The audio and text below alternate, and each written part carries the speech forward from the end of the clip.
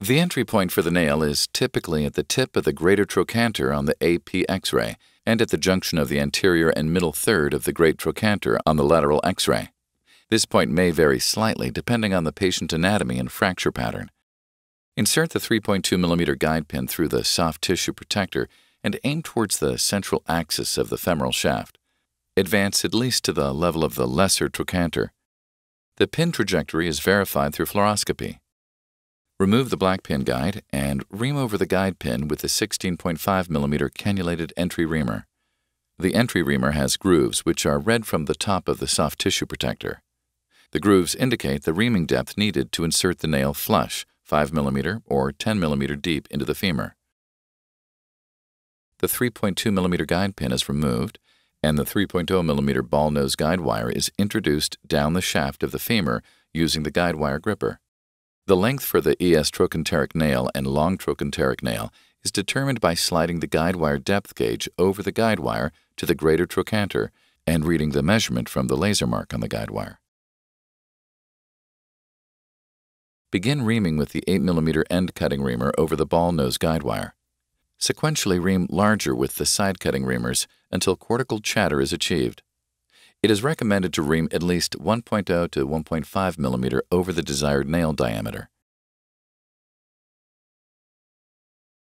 Introduce the nail into the proximal femur over the guide wire using the radiolucent targeting arm to control nail rotation. Complete the insertion with gentle mallet strikes on the impactor pad. Once the desired nail depth has been achieved, insert the lag screw triple sleeve assembly through the targeting arm by pressing the black button. Slide in the assembly until it contacts the lateral cortex of the femur. Remove the obturator and place the 3.2 mm lag screw guide pin through the pin guide. Verify the pin depth and trajectory using fluoroscopy. Place the guide pin depth gauge with the flat end against the pin guide under the 3.2 mm lag screw guide pin and read the measurement. The guide pin is measured to the tip, so at least 5 to 10 mm should be subtracted from the measurement when determining drilling depth and lag screw length selection. Other factors such as fracture reduction, nail position, and anticipated fracture compression should be accounted for.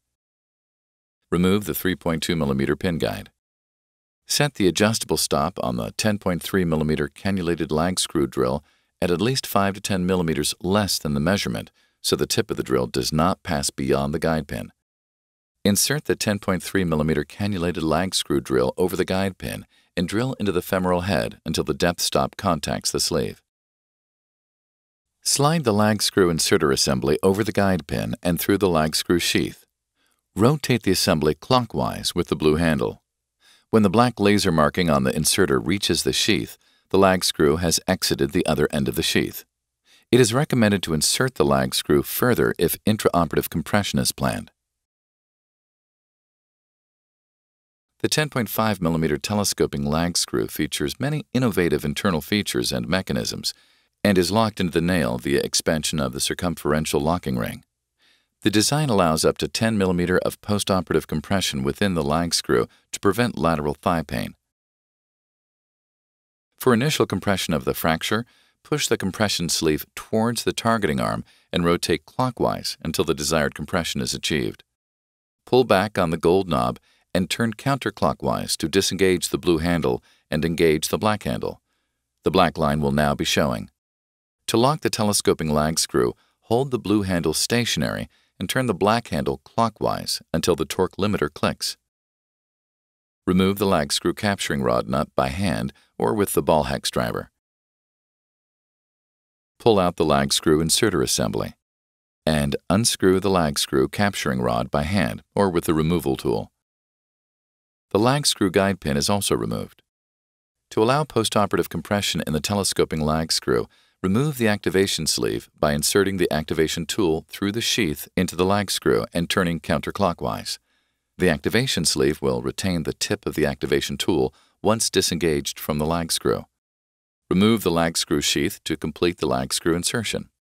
For the ES trochanteric nail and short trochanteric nail, distal locking is performed through the targeting module. Place the distal screw triple sleeve assembly through the appropriate distal hole in the targeting module and mark the skin. Make the incision and advance the distal screw triple sleeve assembly to the lateral cortex of the bone. Remove the distal drill guide obturator. Drill bicortically using the 4.0 mm calibrated drill bit. Determine the screw length using the calibrations on the drill bit. Remove the distal drill guide and insert the 5.0 mm captured screw with the 5.0 mm hex driver. When the first laser mark reaches the sheath, the bottom of the screw head has reached the other end of the sheath. Unscrew the capturing rod and the hex driver and remove the driver assembly. To remove the targeting arm, unscrew the locking bolt from the jig through either the top hole or impactor pad attachment hole.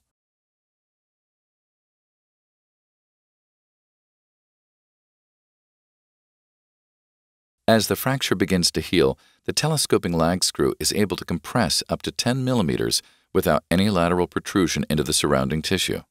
The Arthrex Trochanteric nail system is available in 3 nail types: the short nail, long nail, and innovative ES nail.